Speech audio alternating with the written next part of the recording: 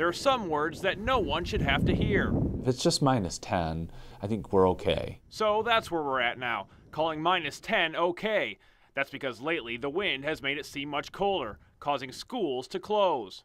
So it's kind of like a chain of events that begin to accumulate. And I think each district hits that tipping point where it says, you know, there's too many things. The extended cold and ample snow has forced school districts to use their 5 state-allowed calamity days. A calamity day is a calamity day. So whether it's fog or rain or hail or locusts or snow, that's your day. And districts in excess will have to make that time up. There are a couple of options. You submit to the state lesson plans for those days.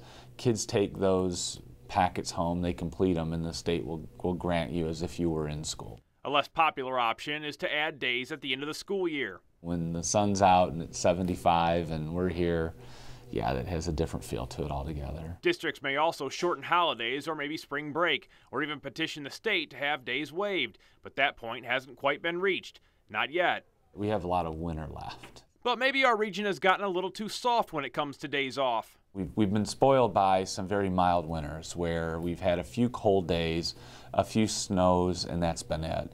And perhaps everyone needs to be reminded about how folks did things in the past.